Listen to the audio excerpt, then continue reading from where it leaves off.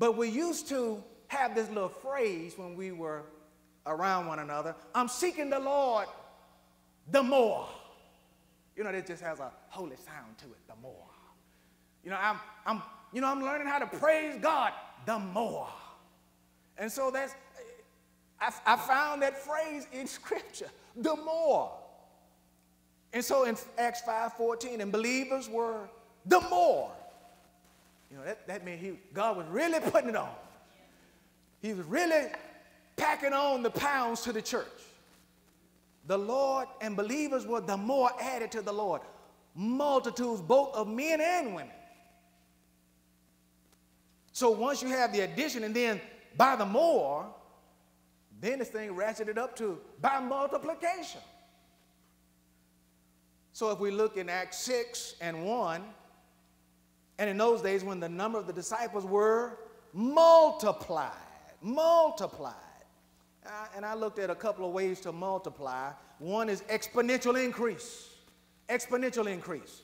Wherein the exponent tells how many times to multiply the big number by.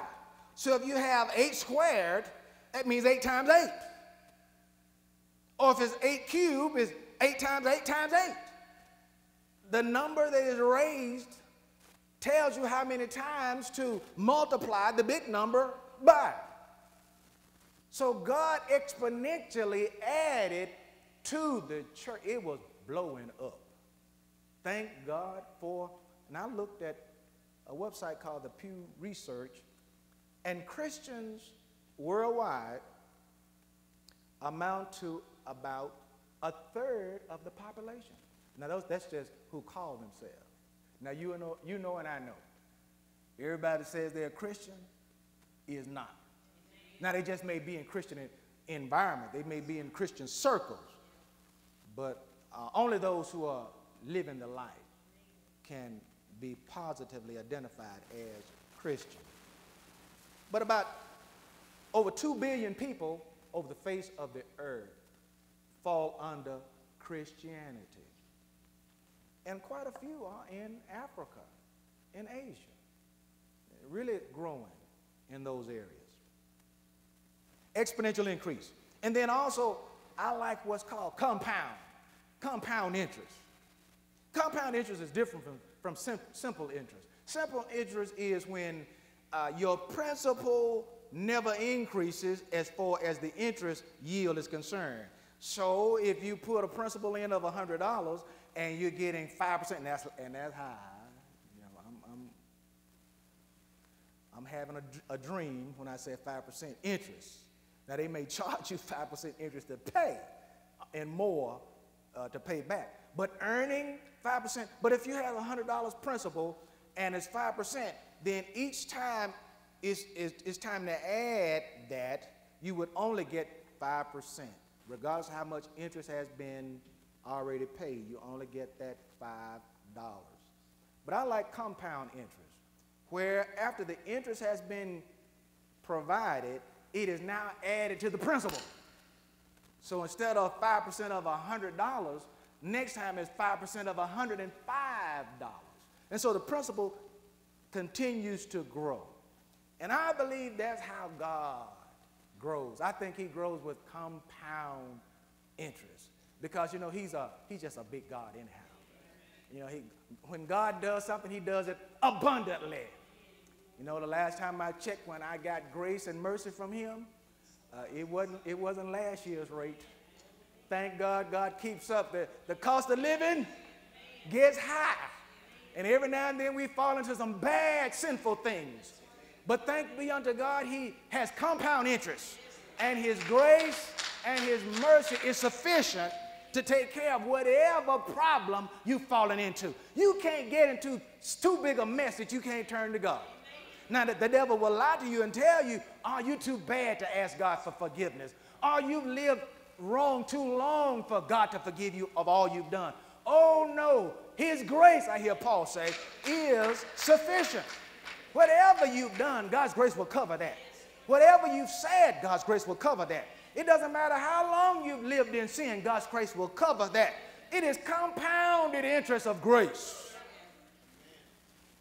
Whatever you need, God will supply.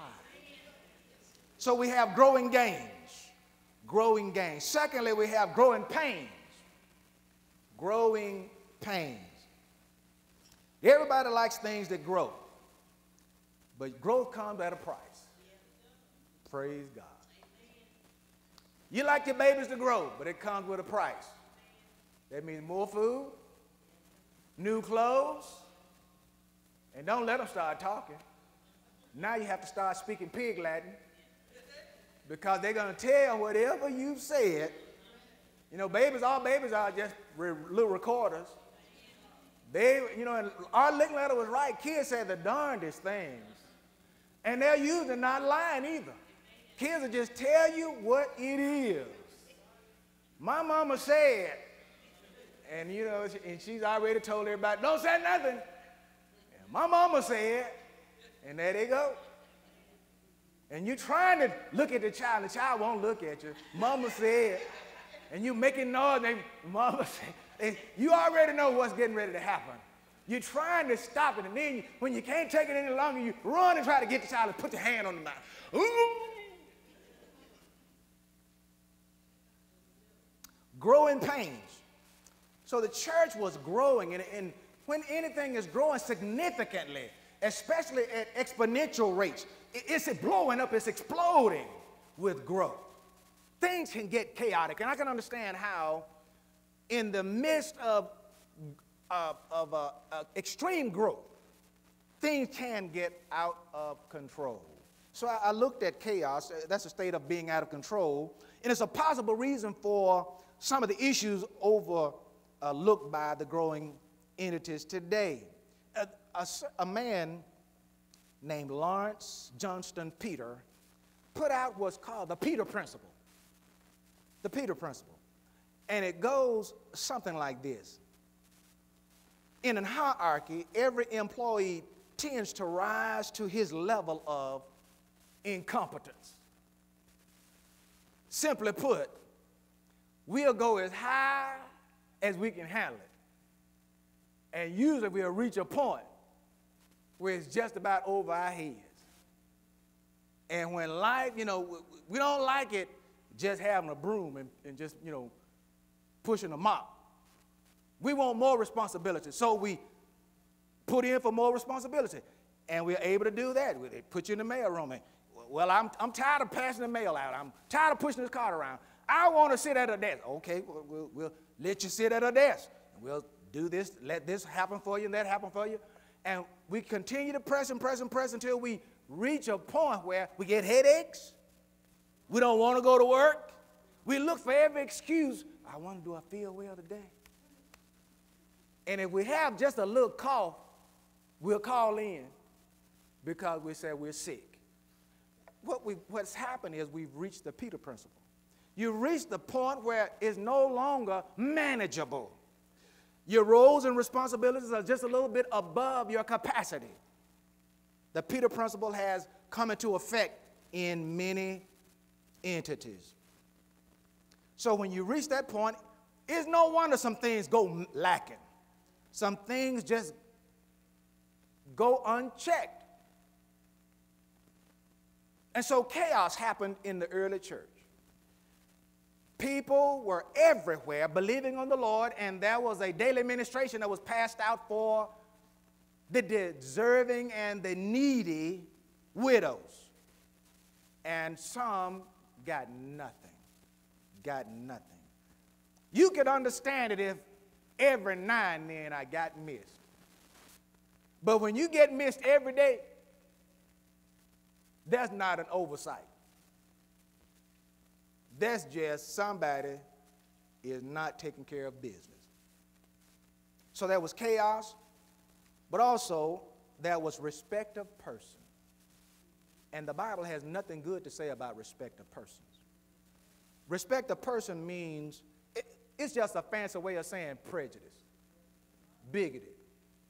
That's all it means. James really put it in its place. He said that there are some folk that come into a congregation wearing nice clothes. And then there are other folk that come in and their clothes aren't as nice. And they'll tell the folks whose clothes are not so nice to stand up, and tell the ones that are dressed better to have the seat that the one that had to get up was sitting in. Respect the person is just, it's ugly. I don't care where it is. It's ugly to be mistreated just because you are who you are. And it may not always be that you were like that, but just because you fell on hard times. You know, all it takes is one sickness. And you can, what used to be middle class can be flat broke.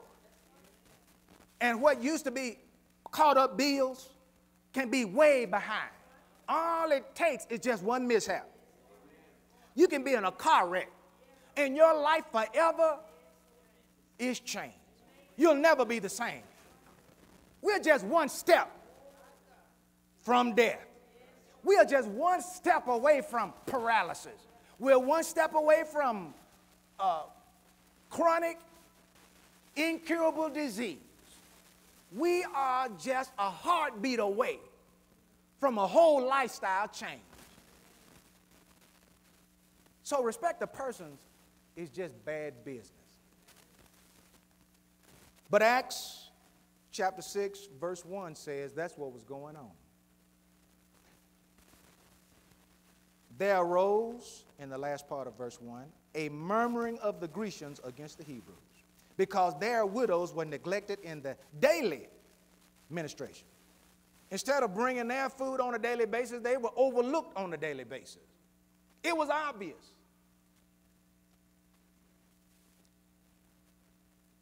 Even among homogeneous cultures, there are divisive issues. Now, it's clearly seen, race is clearly seen in America. America is not homogeneous. Now, Japan, China, homogeneous. Most everybody there looks the same. But America is called the melting pot. We have Europeans, we have Africans, we have Hispanics, we have Asians. We have a whole culture. We're a blend of everything. And so it's easy for people to look at somebody else and say, you look different. And because you look different, I will treat you differently. That's not what was going on here. These people look the same. And what that tells me is America does not have a race problem. America has a sin problem. It's not, we don't have a race problem. Blacks and whites can get along if they're saved. Hispanics and Asians can get along if they're saved. Anybody and everybody can get along if they are saved, truly saved. And don't let anybody fool you, quote unquote, the founders of this country were supposed stalwart Christians. No, you're not a stalwart Christian when you have men stealers and you're going around stealing folk. In fact, that's a sin in the New Testament. Being a men stealer is a sin. This slave trade was sin. And yet they want to stand there and cry and weep and moan about, oh, we're such good Christians. No, you are not. You just had the platform. You just had the pulpit. You just had the right to speak, and everybody else was silenced, muzzled. But it was not a race issue. Never has been and never will be. This verse proves it's not a race issue because they were all Jews. It was just Greek-speaking Jews versus Hebrew-speaking Jews. Now, let's put it this way. When my next-door neighbor, back in the 60s, went to visit up north for about 3 or 4 weeks, and he came back after that period of time, and the first time I saw him since he had been back, he hollered out, "Hey, you guys!"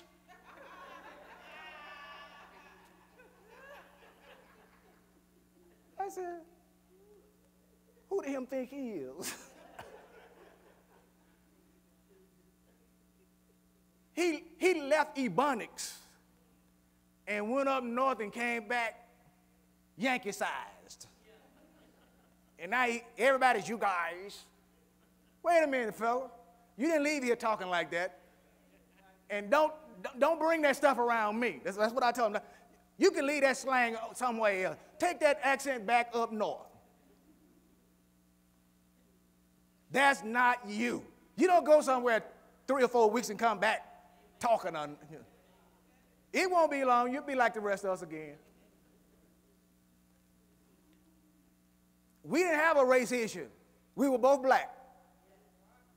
That was not the race issue. The issue was how he sounded. The devil will operate on any level you let him. We could all, this country could all of a sudden in one day lose all race. Tomorrow morning, Lord, if the Lord will, everybody woke up light blue. It still would be prejudice in America because it's not a race issue. It's a sin issue. Next, we'll be checking people's eye color. And we'll make a difference in that. We'll listen to the dialect. We'll listen to how they sound. We'll make a difference in that. We'll start making a difference, and we already make a difference in weight, height. If people don't have a certain height on them, they're strange, they're funny. We laugh at them, we talk about them. If they're too tall, we laugh at them. If they're too short, we laugh at them. It's always something. As long as we're in this life, it's going to be something. And even in the church, we have to fight those issues. We have to get ahead of it. We need to be better than the world. It's sad when church folk want to call somebody a color name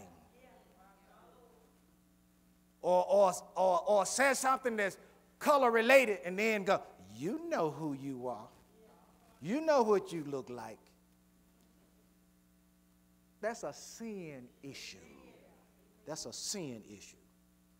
And so here the early church is dealing with this sin issue of respect of person. And when you have that, don't you know it retards the growth? Anytime you have divisions in the church, it retards growth. Because people don't want to be around where there's fussing and fighting.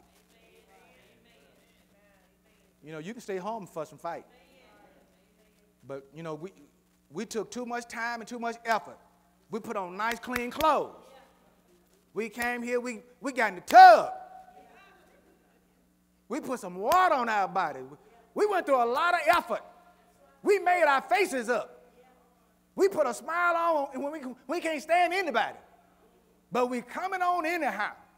And then we're going to get to church and box. Oh, no. I can stay home and do better. So it retards. There's a retardation of growth because of the growing pains, this murmuring. There's nothing that kills the spirit of an atmosphere like murmuring. Oh, murmuring dries up the atmosphere. Everybody laughing and talking, and once somebody come in, and everything goes, "Hump." And now you can't hear what anybody's saying, but you know they're saying something called, it's some buzzing, it's some humming. It's loud enough for you to know somebody's saying something, but low enough for you not to know what is being said. They want you to know you're not welcome. They want you to know that you're not the pick of the litter. Growing pains. But if you really want to grow, ready, set, grow. Thirdly, you got to get in your right lane. Grow in lanes. Get in the right lane if you want to grow. First of all, you need to learn where to put complaints. Complaints go up. I remember watching a movie once called Saving Private Ryan.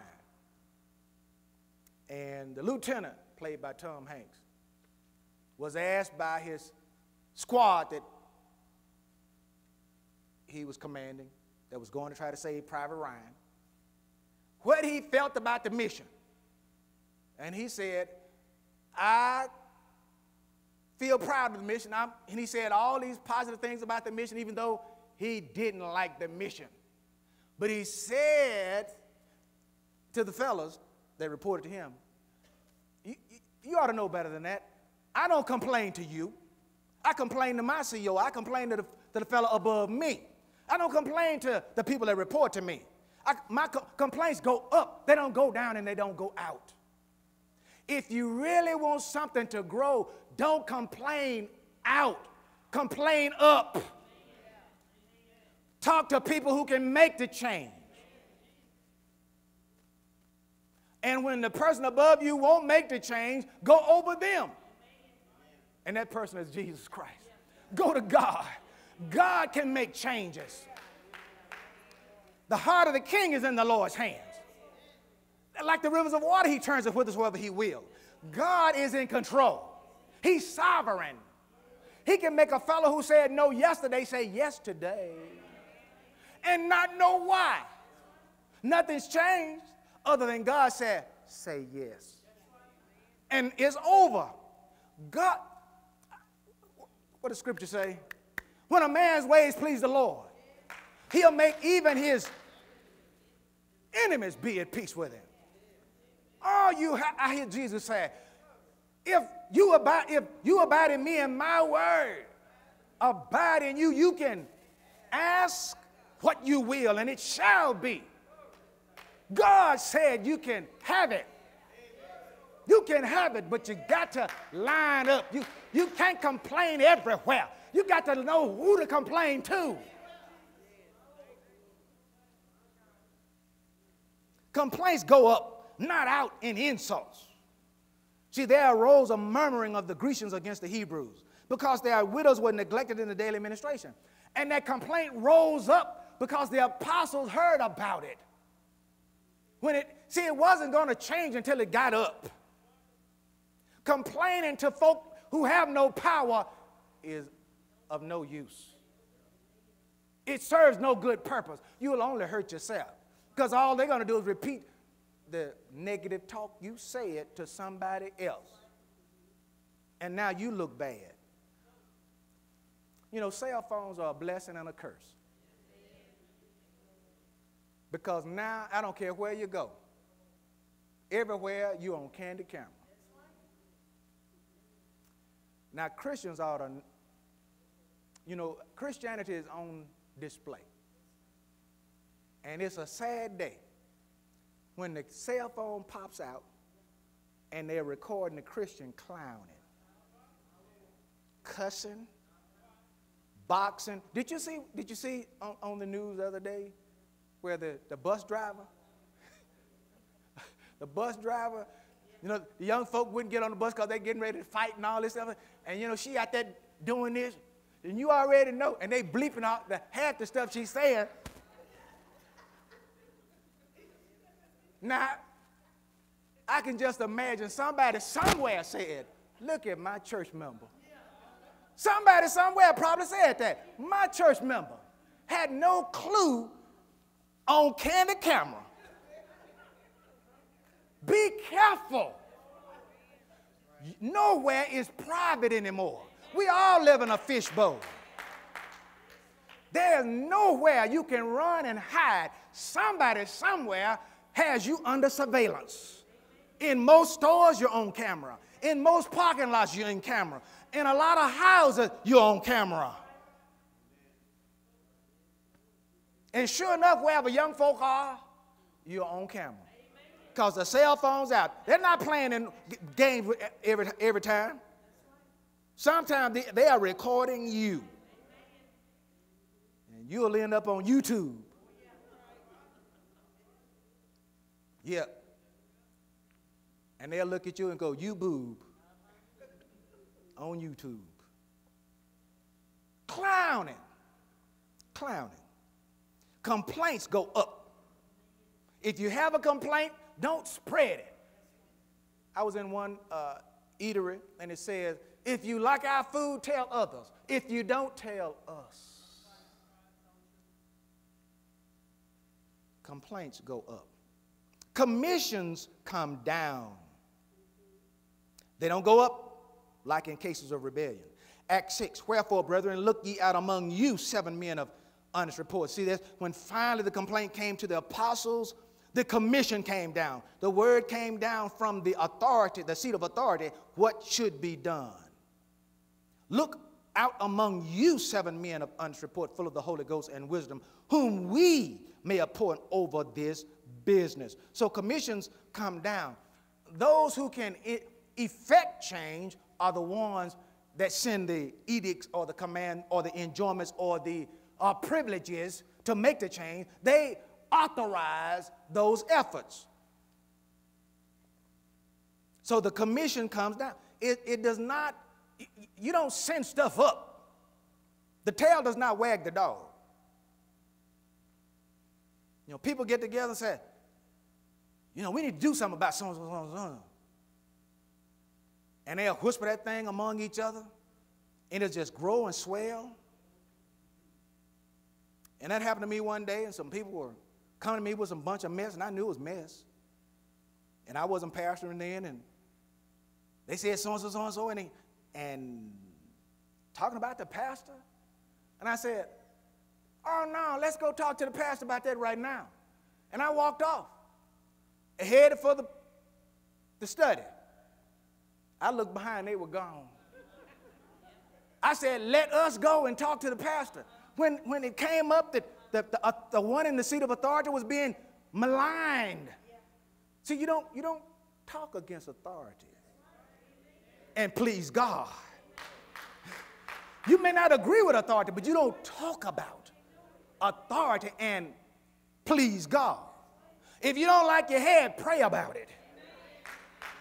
First talk to the head, and if the head won't change, then go over their head, and that's Jesus Christ. Tell the Lord about your problems. Then when God makes the change, it comes down from on high. And Peter gave the appropriate response. Look out among you. You Greek-speaking Christians are having difficulty with the Hebrew-speaking Christians. Well, choose deacons among you, among yourselves. Don't elect Hebrew-speaking deacons. Elect people like yourself because they understand. They have your best interests at heart. They empathize. They feel your pain. So put one of you in office. Choose 7 of you to do this job. The commissions come down. Thirdly, the compliance spreads outward. Remember what Jesus said about Pharisees? Do as they say, but not as they do. And it's a sad day when somebody says it for themselves. See, Jesus said it about them. He says, now they sit in Moses' seat. Obey what they say. But watch what they do now. Because they are hypocrites. And he called them to their face snakes, vipers. Whoa, hypocrites.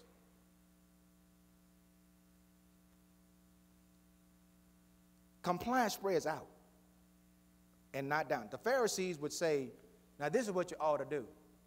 And they tell people what to do, but they wouldn't do it themselves.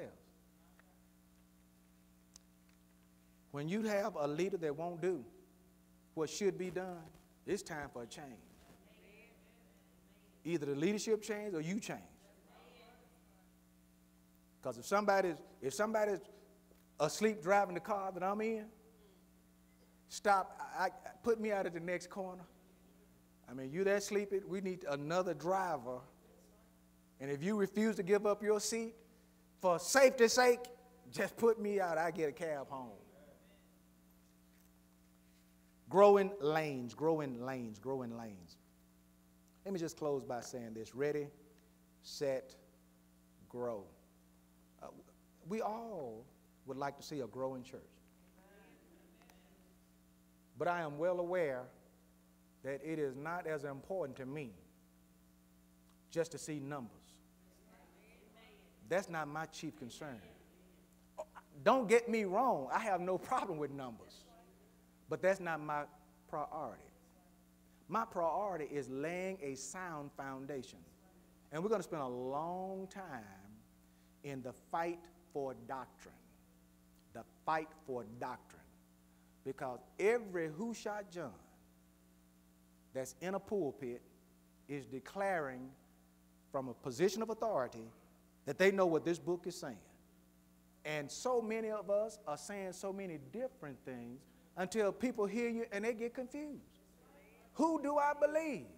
They say you can do it over there. They say you can't do it over there.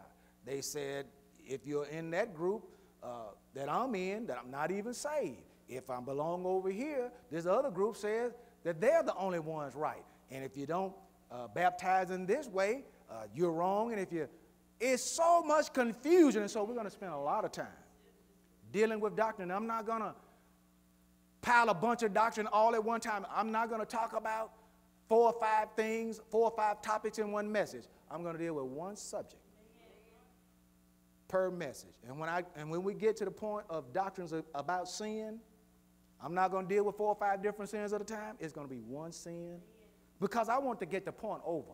I want there to be no shadow of a doubt. When we talk about what XYZ is, we need to know what XYZ is. So a growing church needs, first of all, to have a sound foundation. And the first thing that I want to say that will incite growth in a body is love.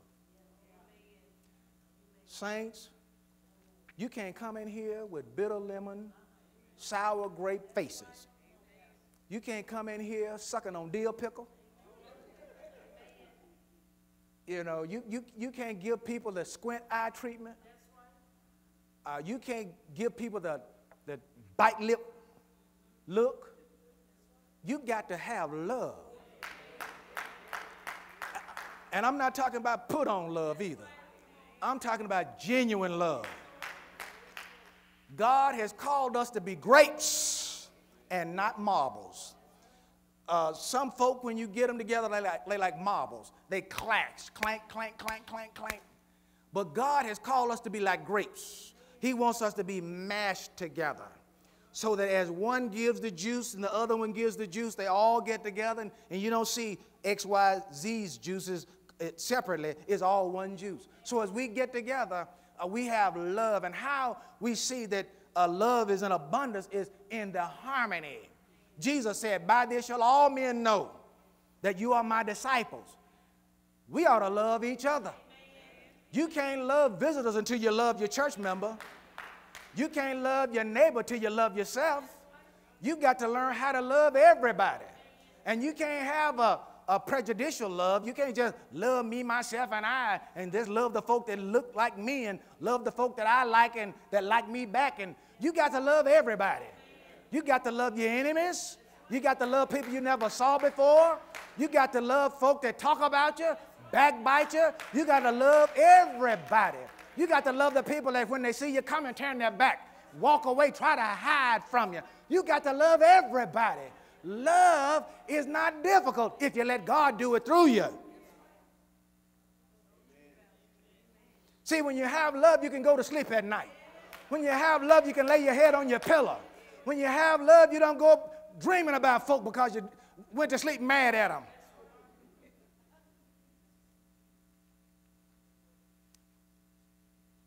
Growth is a sign of love. Harmony, getting along, harmony. Growth is also a sign of liberty. That means you got to let people in that are a little bit different from you. Liberty, liberty, liberty. Look at what happened. In verse 5, the last phrase of verse 5, and Nicholas, a proselyte of Antioch. Do you know what a proselyte is? It's a non-Jew that was converted to Judaism, but then this brother turned around and got saved after he was converted. Look at the progression. He was a Gentile, recognizing that there was one group that served the one and only true and living God, so he converted to that. And then once he converted to Judaism, he found out that there was another one called Jesus, who was the Son of the living God, and he converted to that. He had a heart for God. Now, I realize that this Nicholas also, and I know for a fact that some of the early church fathers said this is the same Nicholas that Jesus spoke about in Revelation, where he says, I hate the deeds of the Nicolaitans. Irenaeus says this was that Nicholas, that he defected, that he fell away later on. We have other early church fathers that dispute that. I just needed to tell you that so that way in case somebody would say something about, well, you know, why are you magnifying this Nicholas? Because you know, if you had been intelligent and as learned as you're supposed to be, you would have known this was the defector from the, well, you don't know that and I don't know that. We just know what the testimony is. It could have been another Nicholas. And it also could have been that sometimes people will put your name to something that you didn't even start. They'll call themselves. Remember what Paul said when he was writing to the church of Corinth? He said, some of you are saying I'm of Paul. Some of you are saying I'm of Peter. Some of you are saying I'm of Apollos. Some of you are saying, people will do that. They'll throw your name out and you don't even know you're being talked about. So before I said this brother ended up defecting, and I'm just going to say that's the report, but it could be different. The scriptures are the only infallible sources we have. Early church fathers were not infallible. They could have been wrong. This is right. And I know one thing is right. This Nicholas was a proselyte. It showed that the early church was magnanimous, open-hearted, allowing people that were different from them to come in. And that's what a growing church will do. It will open doors for difference. We don't all have to be the same. We don't all have to look the same. We don't all have to come from the same background. You ought to have enough love in you to have liberty, to let people of difference come in and not feel ostracized. So growth is a sign of love, growth is a sign of liberty, and growth is also a sign of life. Life, life, life. When you love something, you will tell other people about it. And as you tell other people about it, you know what they'll do? They'll come check it out. And it will grow. So growth is a sign of love, liberty, and life. Thanks be unto God. Now, child of God, what I want to do is encourage you to go out and let your light so shine before men that they may see your good works and glorify the Father who is in heaven. And just let God do the work of church growth. You and I should just go out and just let our light shine. If there's anyone here tonight that wants to give their life to Jesus Christ, we want to extend that invitation to you now. But we just thank God for his word. Ready, set, grow. If you're already saved and would just like to be a member of Christ Fellowship, we gladly welcome you into our band of